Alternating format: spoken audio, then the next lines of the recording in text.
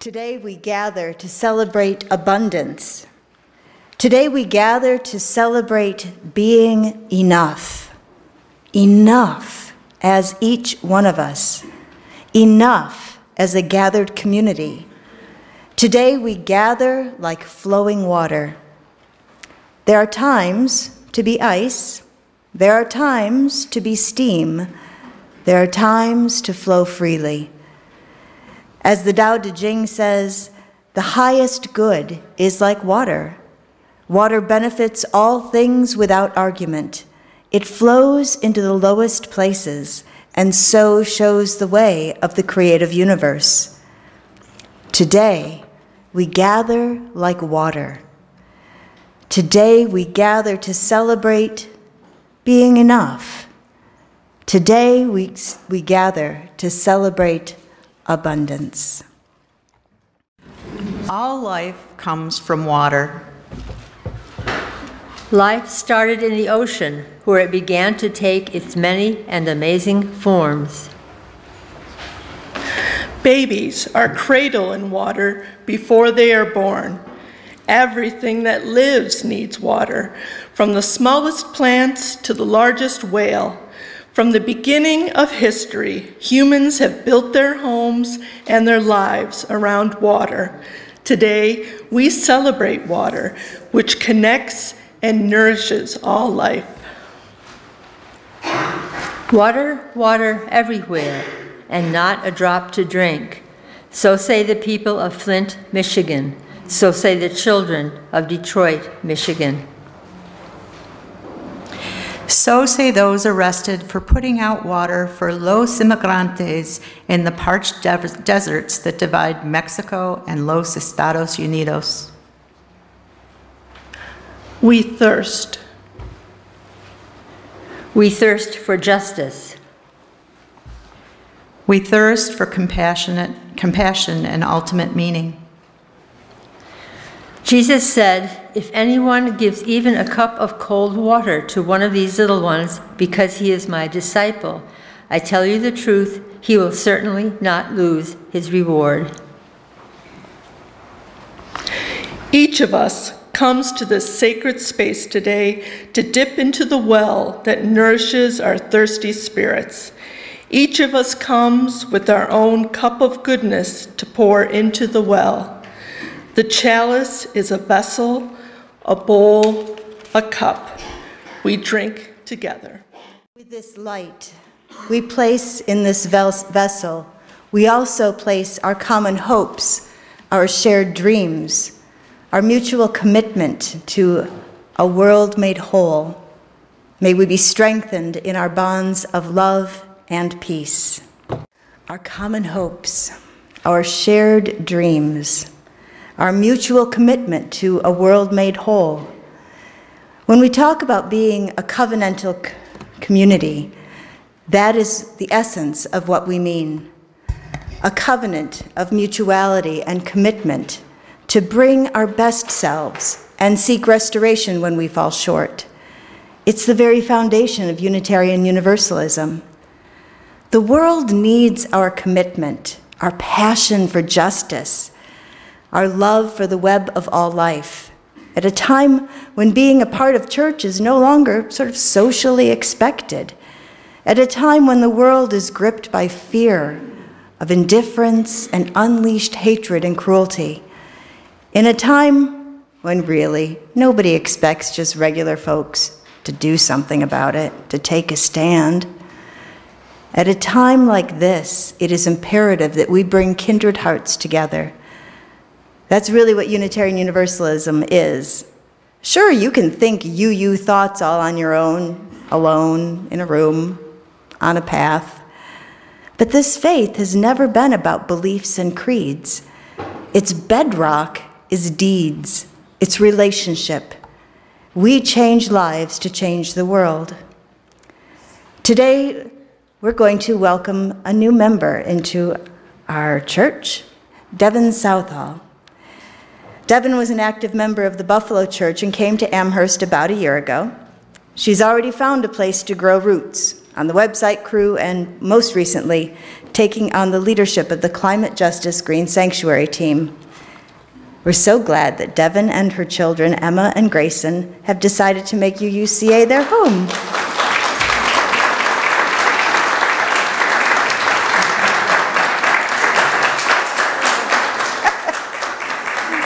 So Devon is going to sign the membership book. She felt it was really important for her children to be part of this commitment to this congregation, and we are so glad to have you with us and look forward to lots of grand adventures together.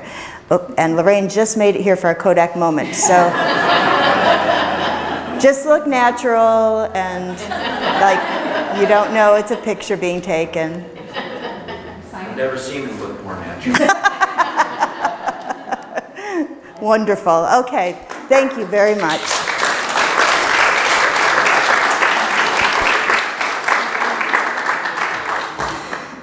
So perhaps you are thinking, well, I've been coming for a little while and I might be ready to sign, but I don't want to go up front and do a thing like that.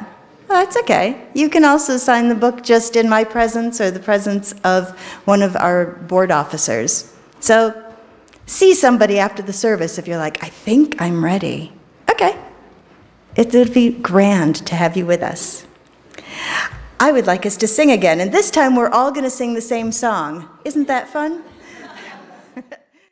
Be like water, run deep, run clear, fill any space to its own dimension. Respond to the moon, to gravity, change colors with the light. Hold your temperature longer than the surrounding air. Take the coast by storm, go underground. Bend light. Be the one thing people need, even when they're fasting. Eat boulders quietly. Be a universal solvent. 3 people were searching for the water of life, hoping to drink from it and to live forever. The first of these people was a warrior, and he reckoned that the water of life would have to be mighty strong. In fact, it was probably a raging torrent that he would need to conquer. So he went in full armor with all his weapons, believing that he could get that water to yield to him, to his strength. The second person on this journey was an enchantress, and she reckoned that the water of life would be very magical, perhaps a whirlpool or a geyser, something that she would really need some good spells to manipulate. So she went in her long, starry robe, hoping to outwit the water. The third person was a trader, and he reckoned that the water of life would be very costly. Maybe it was a fountain of pearls or diamonds. And so he loaded his clothes, filled his pockets, created new seams, made new hems in his clothes, and filled himself with coins because he would purchase that water. Well, these travelers, unlikely as they were, traveled together. I can imagine it was a noisy adventure between the full armor, chong, chong, chong, and all that change rattling in the trader's pockets and seams. And finally, they reached their destination. And they found that each and every one of them had been very wrong about the essence of water. It wasn't a torrent to be intimidated by force. It wasn't a whirlpool to be charmed by spells. And it wasn't a fountain of pearls or diamonds to be bought for money. It was just this tiny, sparkling stream. And all of its benefits were absolutely free. But of course, you had to be able to kneel to drink from it. Well, this caused these seekers a bit of consternation. The warrior was in full armor. In my head, he looks like the Tin Man in The Wizard of Oz. And he couldn't bend. No water of life for you. The enchantress had on her magical robe, and if it were soiled, who knew? Some of that magic might leak away, and she dared not kneel. And the traitor, he had so much change in his pockets and seams and hems that if he did manage to kneel, he wasn't going to get back up. Well, there was one solution. So the warrior laid aside his armor, and the enchantress laid aside her magic robe, and the traitor laid aside the clothes that he had stuffed with money. And then each of them, dressed only in humility, could kneel to drink from the water of life and receive its sweet, cool, and life-giving benefits. This is the time where you make that thinking noise. Very nice. You obviously have a lot of practice in that. We bring our waters, which have touched the west, the north, the south, and the east, which come from the sky, the surface of the earth, and from deep wells and springs within the earth. We bring water that belong to lakes, streams, and reservoirs of fresh waters that quench our thirst. We bring water that is part of the great oceans and the seas that circle the globe, teeming with life, the source of all life. We bring water to this place of meeting and sharing. Come forward, all of us, and bring your waters or pour from the common source. Take your place in this community of compassion.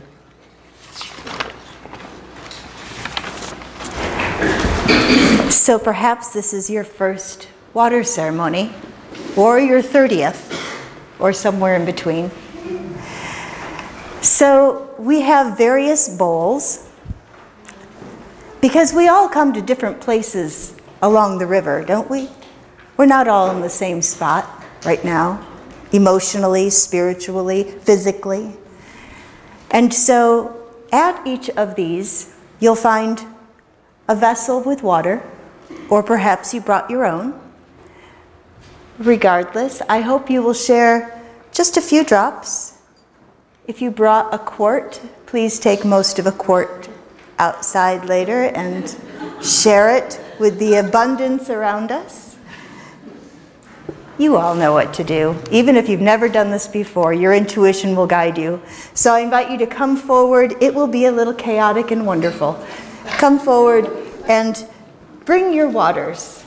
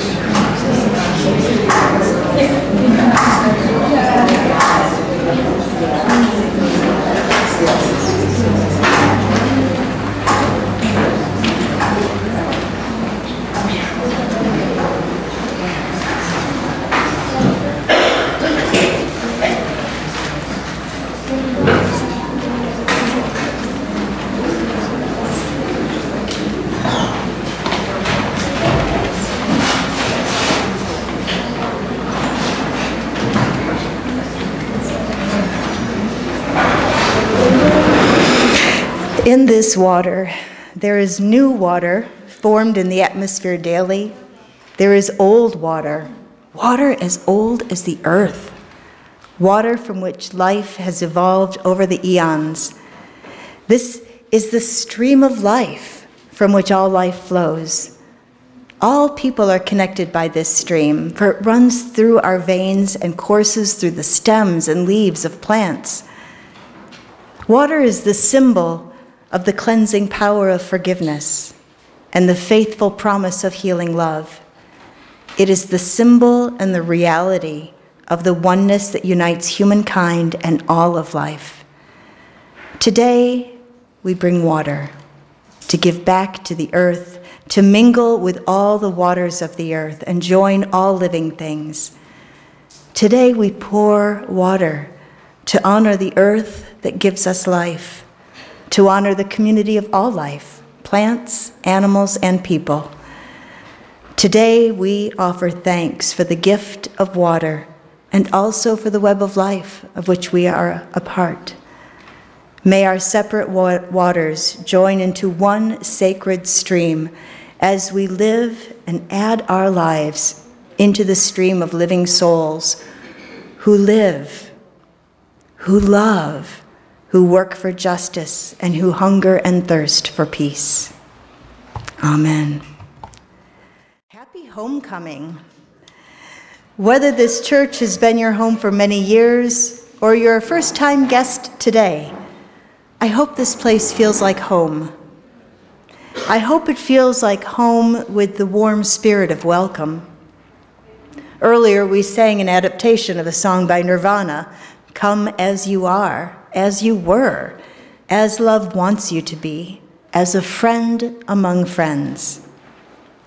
That's the kind of feeling that I want for you, not the feeling of accidentally showing up at someone else's family reunion. The Girl Scout campfire song really gets it right. Make new friends, but keep the old.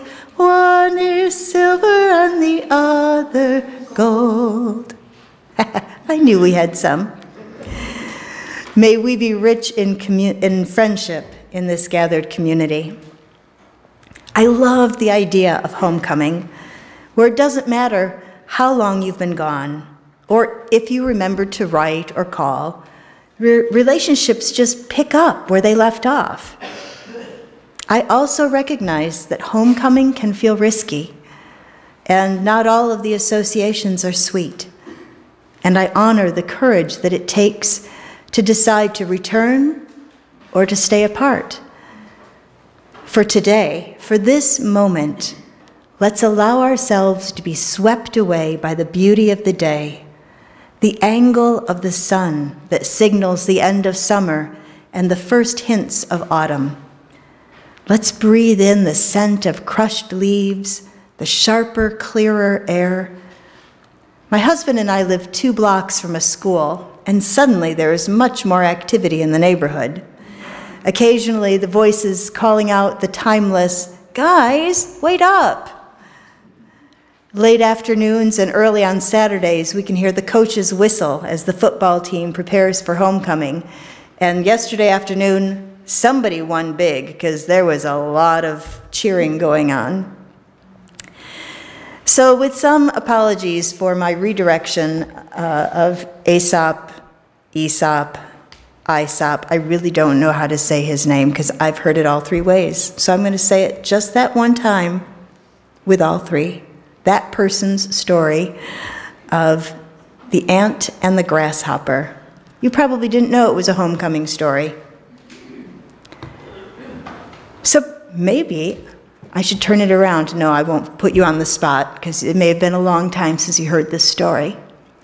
It happened that the ants were doing their ant thing, bustling around, carrying pieces of crust and seeds and things from one place to another, very, very busy. And then as they were working, they heard music coming off in the distance, and they got closer and closer, and who could it be but the grasshopper, just fiddling away. And the ants looked meaningfully at each other. You know the look. Oh man, here he comes. Have you been fiddling all summer? Well, yes, and boy, I'm really hungry.